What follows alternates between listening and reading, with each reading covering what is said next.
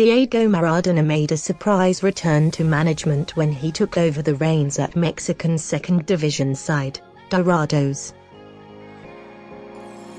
The Argentine manager joined the club in September, having left his post as Al-Fujairah SC boss in April.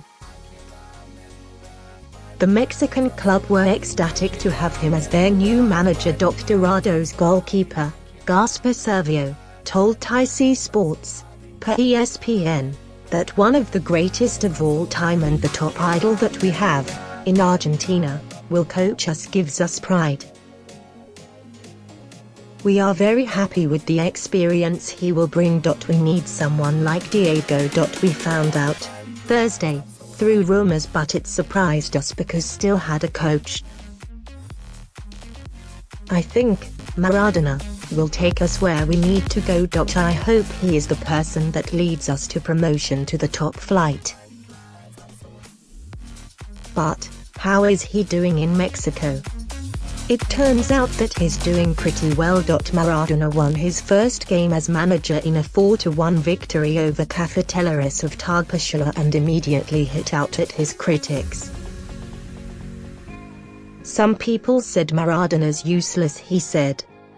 There were a lot of stupid people going on television to fill up the time.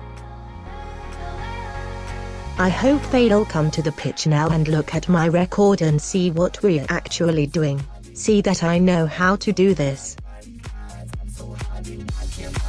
And, just a week ago, Maradona guided his side Ascenso MX semi-finals. Following that victory against Miners de Zacatecas, the Argentine had tasted defeat just once in his 9 games as manager.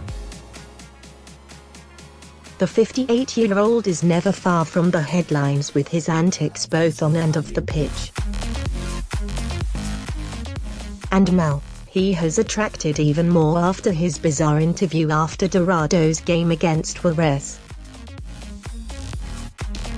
When asked what he thinks of the Mexican league, Maradona froze and simply could not muster an answer.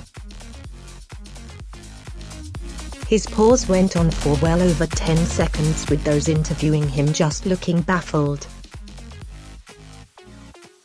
Even by Maradona's standards, this is weird.